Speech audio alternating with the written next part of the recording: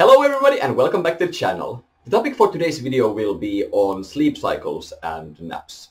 Now, I'll be the first one to admit that we may have done a dum-dum. It would probably have been beneficial to upload this video before the one talking about how to name sleep schedules, but we'll put an iCard in that video to this one so new people can watch this video before that one. Anyways, in the last video titled The Important Sleep Stages, Hjelte discussed what sleep stages are and which ones we have. And if you haven't watched that video, I highly suggest you watch it before this one, because this video will be building upon that knowledge quite a bit. So, the length of each sleep session is specifically designed to accommodate a cyclical nature of sleep. What do I mean by cyclical nature of sleep? Well, during the sleep, the body transitions between the different sleep stages as shown in this diagram. Assuming the sleeper isn't sleep deprived, the first 25 to 27-ish minutes are typically spent in light sleep. Then the SWS stage begins after the body goes through non-REM 2 and into the REM phase. When you are SWS deprived, SWS onset will be a bit faster than normal, and when severely SWS deprived, you will enter SWS only minutes after you fall asleep. If allowed to wake naturally, people will on average sleep for around 5 of these sleep cycles, for a total of just around under 8 hours of sleep.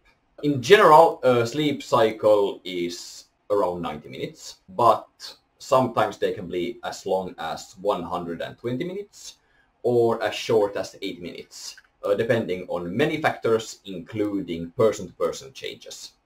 Cycle lengths also vary on a daily basis. So your first cycle might one day be 95 minutes and the next day 90 minutes. Still, sleep cycles tend to average out to around the same sleep length each day. Every sleep cycle will theoretically contain some amount of SWS and REM each. However, due to influences of the circadian rhythm, SWS is often more prevalent in the evening, while REM is more prevalent in the morning. But we'll talk more about that in future videos. Because of the easiness of waking up from light sleep, there are 2 ideal times to wake up during a sleep session. The first one is the first cycle's descent through light sleep before you enter SWS at around 25 minutes. 20-minute naps take advantage of this window. Or 2, right at the beginning of a new cycle during the light sleep phase. Core sleep scheduled in 90-minute cycles are generally safe lengths to enjoy these easier wake points for polyphasic sleep. These will both minimize sleep inertia while ensuring maximum alertness and productivity. Generally, the light sleep after a SWS block will still be a bit more difficult or unpleasant to wake from than light sleep after REM. But let's talk about cores and naps. Polyphasic sleep takes advantage of the aforementioned 2 ideal wake times by waking up at specific intervals from sleep. Cores are typically scheduled to be a multiple of 90 minutes on a polyphasic schedule. After multiple weeks, many polyphasic sleepers find themselves waking up earlier than expected for 90-minute cycles and can safely reset their alarms to reflect shorter sleep cycles. The core length till alarm matters because you definitely want to wake in light sleep every time, because waking in an SWS block strongly increases the risk of falling back asleep or not waking up at all. Waking during REM is okay, or may be desirable for dream recall, but it also carries some sleep inertia. Waking comfortably during light sleep won't happen consistently during the adaptation process, but by definition it will once adapted after about 4 to 6 weeks. Core cycle lengths matter as you progress in adaptation. You should start with 90-minute cycles as a default. After some weeks, if you consistently begin waking early, then you can assume that your sleep cycles have shortened and you can move your alarm times accordingly. Many polyphasic schedules have this effect. After they have shortened, you can move your alarm times earlier to reflect this change in length.